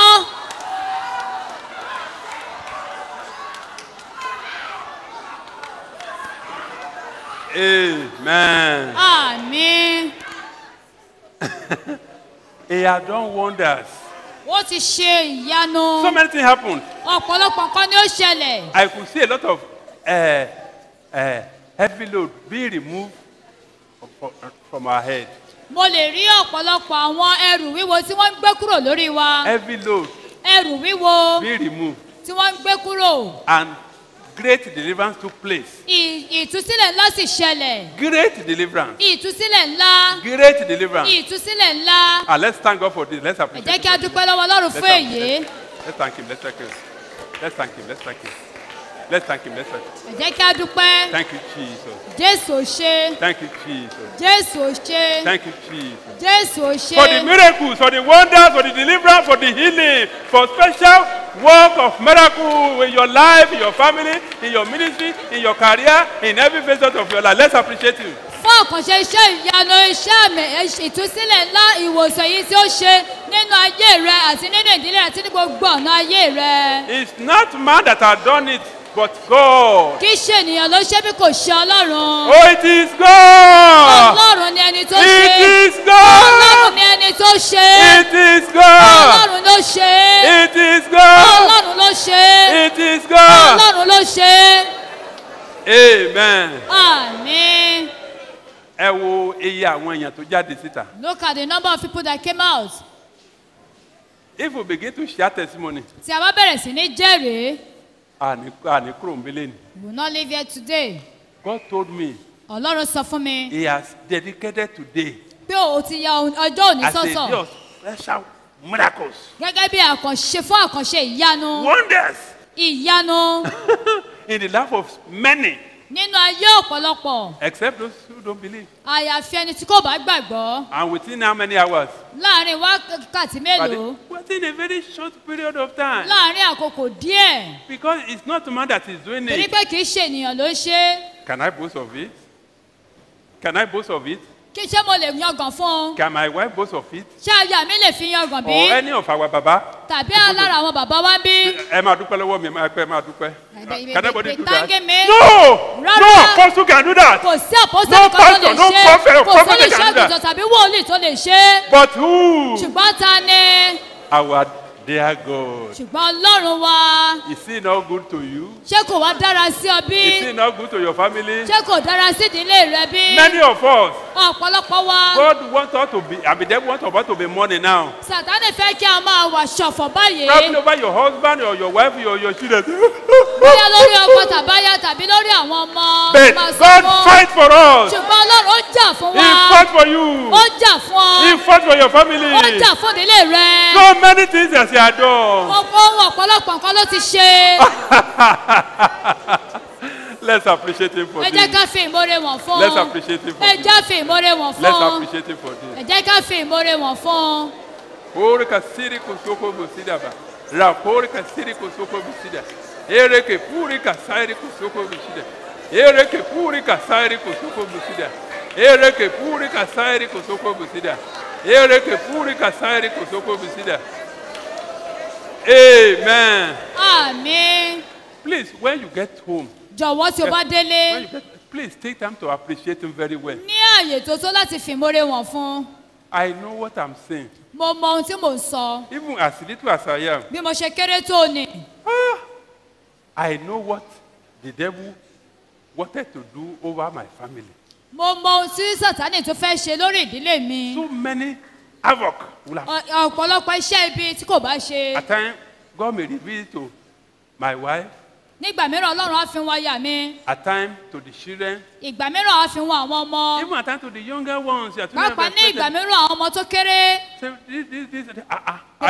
báyìí. And God will confirm it. It's true. ọlọ́run á sì fìdí rẹ̀ múlẹ̀ pé òtítọ́ ni o. Then, when I and my wife cry unto God, èmi àti aya mi a sì ké pe ọlọ́run. God will, at times, God will not even waste and say, I am the one that has sent you. Fear not, my son. Fear not, my children. He will assure me. Say, I am the one that has sent you, not man.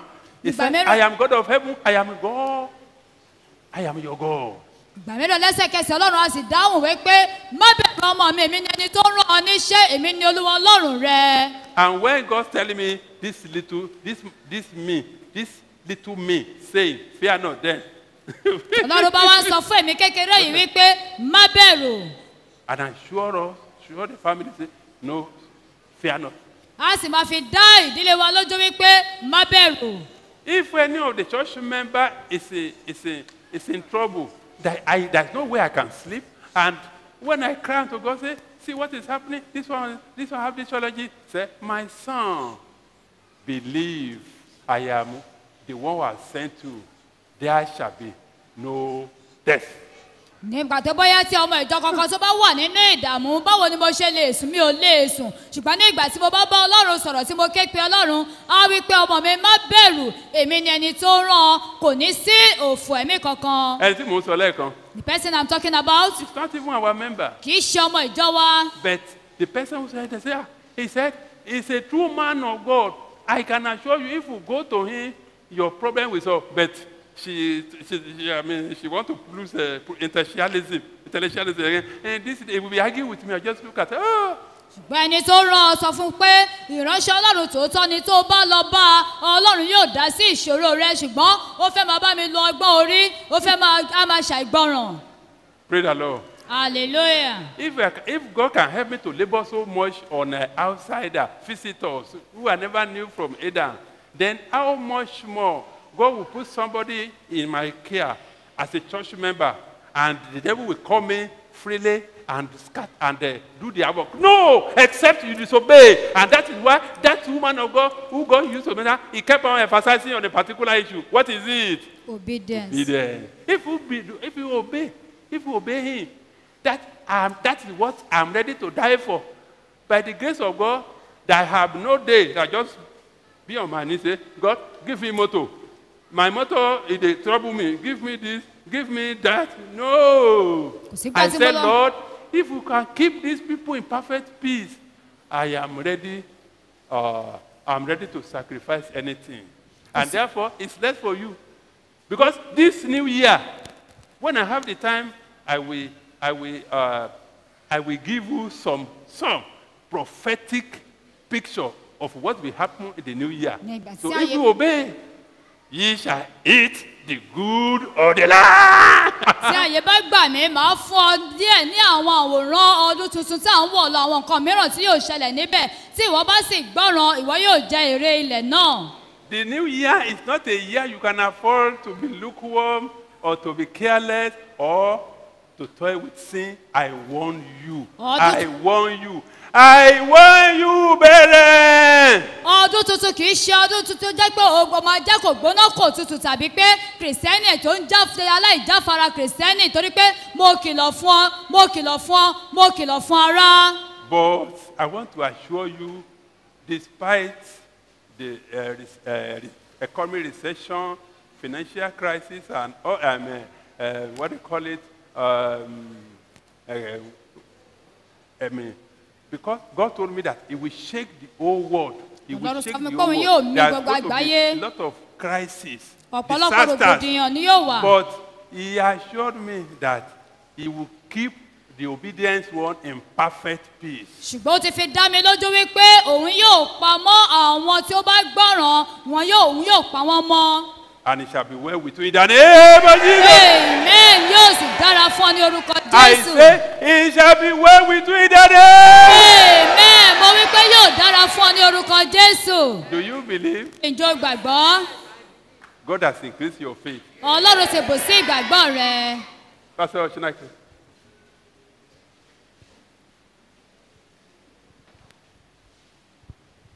Praise God. Praise God. Praise God. Ẹ jọ orin ló kàn wá sí mi lọ́kàn pé kákọ̀ yin Ọlọ́run.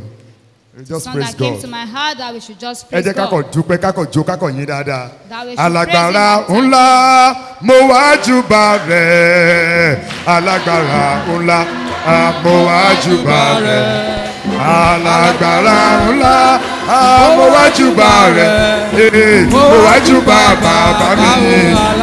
Ó yá wí bẹ́ẹ̀. Alágbára mo wá júbà rẹ̀. Alágbára ńlá mo wá júbà rẹ̀. Alágbára ńlá mo wá júbà rẹ̀. Mo wá júbà bàbá mi. Alágbára ńlá. Àwọn tó wà lẹ́yìn ibẹ̀ yẹn wọ́n mi rí ijó yín lẹ́yìn ibẹ̀ yẹn ó kù ìṣẹ́jú méjì nígbà ojú kò yin Ọlọ́run dáadáa. Mo wá júbà rẹ̀ o alágbára ńláńlá mo wá júbà rẹ̀ mo wá júbà bàbá mi. Ó yẹ ẹgbẹ́ òsókè alágbára ńlá ayérayé mo wá júbà rẹ̀ bàbá.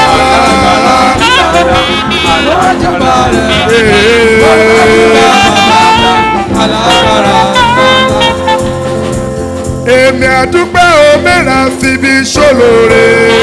Èmi àdúpẹ́ o mẹ́ra fi bí ṣólóore. Ó kù àbọ̀ ìṣẹ́jú ó yá kó mọ́lẹ̀. Ó kù àbọ̀ ìṣẹ́jú. Èmi àdúpẹ́ o mẹ́ra fi bí ṣólóore. Fóun gbogbo tó ṣe lónìí máa dúpẹ́ oore bàbá. Lẹ́ẹ̀kan sí èmi àdúpẹ́ omi ra fìdí ṣólóore. Èmi àdúpẹ́ omi ra fìdí ṣólóore. Fóun gbogbo tó ti ṣe Ọlọ́run a wí pé o ṣe Olúwa gba ọpẹ́ wa. Èyí tó kù ọdún yìí ìyanu rẹ tó sì ṣẹ́kù nínú 2016 ta lẹni tó ń ṣàmì ò ní mísì ẹ̀. Ẹ̀dẹ̀ wo mò ń gbọ́ 29 kí 29 tó pé ẹnìkan tí àmì ẹ̀ lọ sókè wàá rí ìyanu ńlá.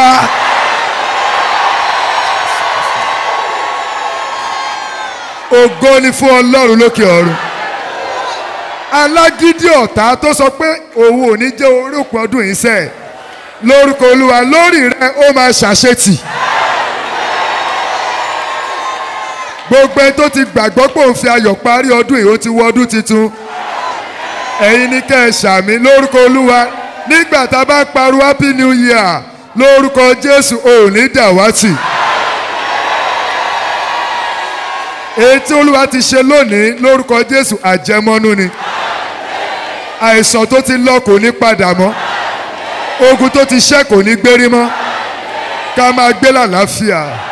Ògo ni fún Ọlọ́run wa.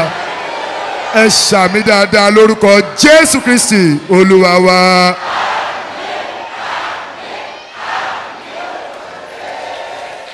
Let's clap for Jesus. ẹ jẹ́ kí á pàtẹ́wọ́ fún Jésù. Amen. Àmín. It's time for our offerings. Ó tó àkókò fún àwọn ọrẹ wa. For the benefit of people that are worshiping with us for the first time. Fún àwọn tó pín ní nígbà àkọ́kọ́ láti bá a péjọ pọ̀. We normally take 2 offerings.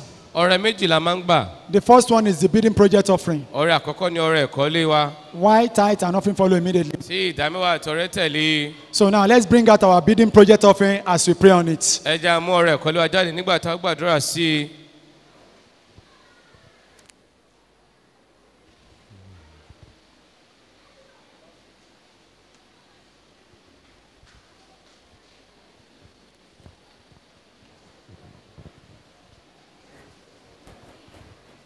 Orúkọ Jésù bàbá dúpẹ́ lọ́wọ́ rẹ Ọlọ́run torí pé o máa ń dábìrà láyé wa mo bírà tó dáràn látó mú wá yìí láti fi ẹ̀mí yẹn síwájú rẹ láti wá ṣiṣẹ́ fún ọ olúwa amú òun ní wa wá síwájú rẹ láti wá ṣiṣẹ́ fún ọ lórúkọ jésù olúwa yóò ṣètẹ́wọ́ gbà ọlọ́run yóò ṣètẹ́wọ́ gbà mo wá gbàdúrà lórúkọ jésù gbogbo wa a ò ní ṣàṣedànù lórúkọ jésù a ò ní ṣàṣedànù ohun tó yẹ ọ́ fúnra ẹni tó bá ṣe irú nǹkan báyìí fún ọlọ́run lórúkọ jésù yóò tọ́ sí olúwa ògo ni fọlọ́run lókè ọ̀run nílé ògo níbi tó wọ̀ wá lọ́lá tọ́mọ òní yìí bàbá yóò tó kà wá yẹ o ìjọ rẹ yóò máa tẹ̀síwájú o ìjọ yìí yóò máa tẹ̀síwájú o ìpàdé yìí yóò máa tẹ̀síwájú o jésù olúwa wa.